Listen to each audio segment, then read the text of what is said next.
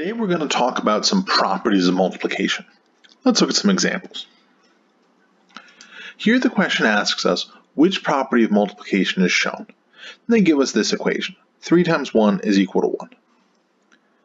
Down at the bottom you can see we have several different properties of multiplication. Which one of these is being shown in this problem?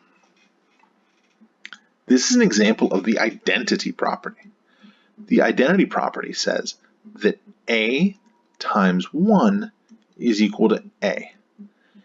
Any number multiplied by 1 is that original number. That's what we're seeing here. 3 times 1 is just 3 again. This is the identity property.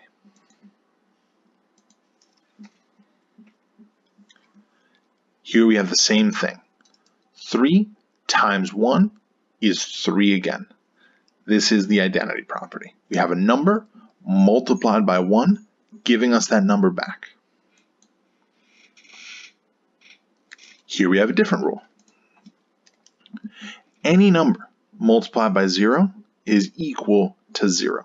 It doesn't matter if it's 5 times 0, 11 times 0, or 419 times 0. The answer is always going to be 0. That's what we call the zero property of multiplication.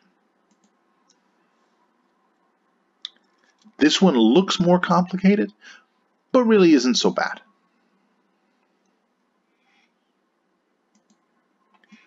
What's the difference between the two sides of this equation?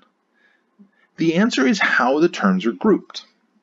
Over here, we have a 2 and a 3 multiplied together inside the parentheses. Over here, we have a 3 and a 5 multiplied together inside the parentheses.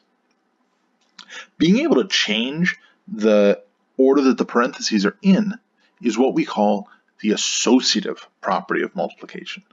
The things that you include in parentheses don't make a difference at the end of the day. We're going to get the same answer. In this case, let's verify that that's true.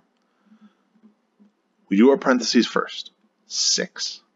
5 times 6 will be 30. On the other side, 3 times 5, that's 15. 15 times 2 is also 30. This is the associative property in action.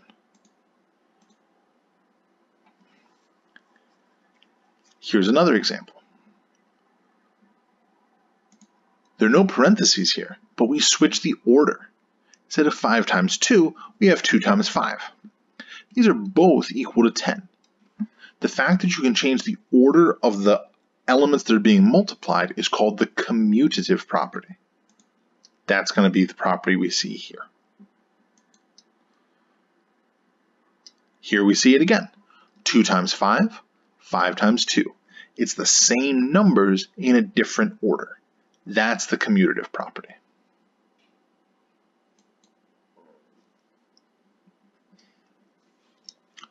This is another one that looks very complicated, but let's look at what happened. On the right-hand side, we have 1 multiplied by a sum, 4 plus 5. On the left-hand side, we have a sum of 2 products, 1 times 4 plus 1 times 5. This is what we call the distributive property, because you take the 1 that's being multiplied by the sum and you distribute it. You spread it out so that it's multiplying the 4 and the 5, and then you add them up.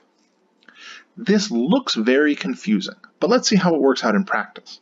On the left-hand side, 1 times 4 is 4, and 1 times 5 is 5.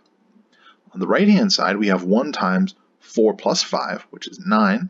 So we have 1 times 9, which is just 9. The same as the 4 plus 5 we get from the left.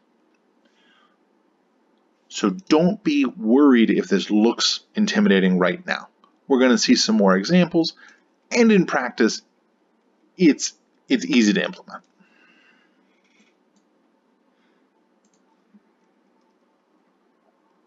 Here we have another example of distributive property.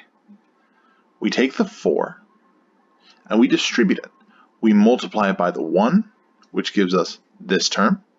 Then we multiply it by the 2, which gives us this term. Then, since we started with addition on the left-hand side, we add those two things together.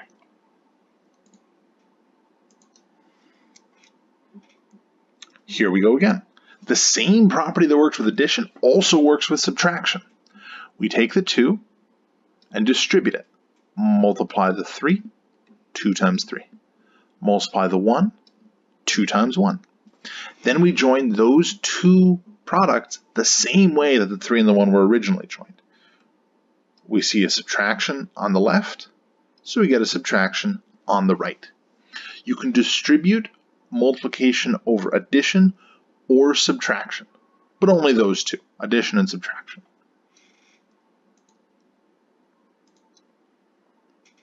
One last example of the distributive property. We take the 4 and we distribute it. 4 times 5, that gives us this term. Then 4 times 2 gives us that term. Because the 5 and the 2 are joined with a minus, we use a minus on the right as well. That's the distributive property. And that's it. I know that some of those rules were maybe a little intimidating, but doing more practice will make it a lot easier. These are very useful things to know.